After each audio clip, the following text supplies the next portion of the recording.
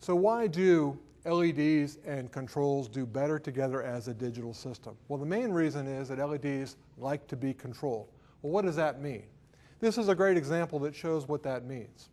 If you look at an idealized curve of a continuous dimming curve from 100% down to 0 and input power from 100% down to 0, you can see that in an ideal curve that as you get to 50% dim, you have 50% power input.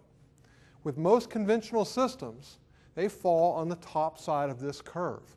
So as you can see, and this is true for fluorescent, for HID, even for incandescent, as you dim down to 50% output, you end up with something higher than 50% power consumption. That is essentially the efficiency tax you pay to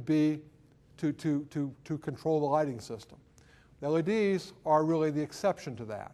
With LEDs, as you can see, as you dim them down to 50% light output, the input power comes up something less than 50%. So there is an inherent efficiency gain in controlling and dimming the LED system.